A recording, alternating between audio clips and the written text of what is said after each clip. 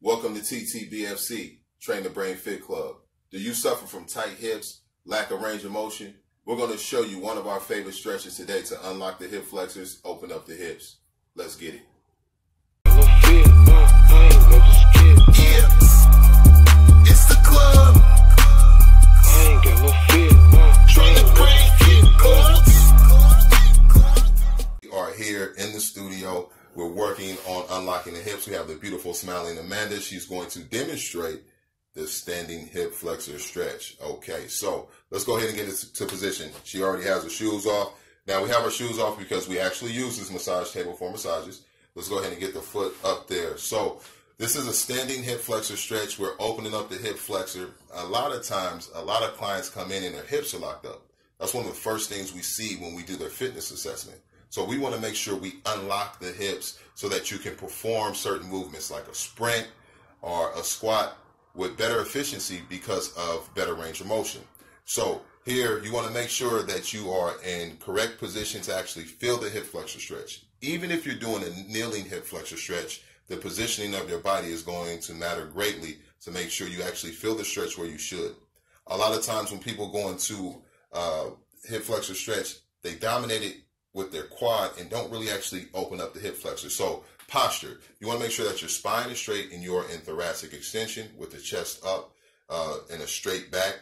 Also, you want to make sure that your knee is over the ankle and then that your standing leg is flush on the floor and that your hips are tucked, glutes are tight, and that your core is engaged so that you get the stretch right through the hip flexor, right through here, and really open up those hips. Now, if you're not feeling a stretch, it could be because of posture, but it also could be related to the step that you're using if you're doing this style here.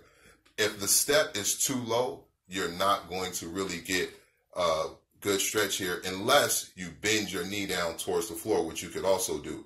But if you're doing a straight leg stretch here like we're doing right here, and you're also going to get that stretch through the hamstring there. We use this stretch mostly when we want to correct the height of knee in our athletes who are not getting enough height when they're running.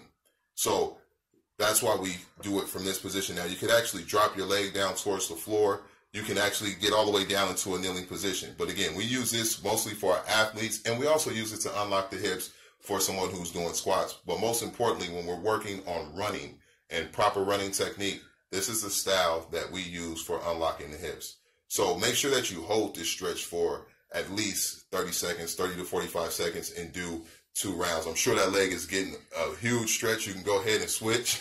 I see you breathing hard there.